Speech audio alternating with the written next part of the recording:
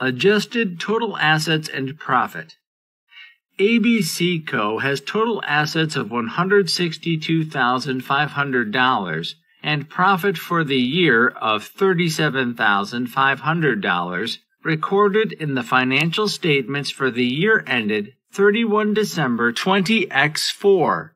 Inventory costing $12,500 with a resale value of $18,750 was received into the warehouse on 3 January 20X5 and included in the inventory value that was recorded in the financial statements at 31 December 20X4.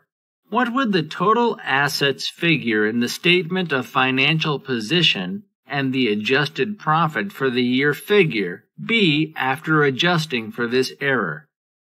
Answer: $162,500 minus $12,500 equals $150,000 total assets. $37,500 minus $12,500 equals $25,000 profit for the year.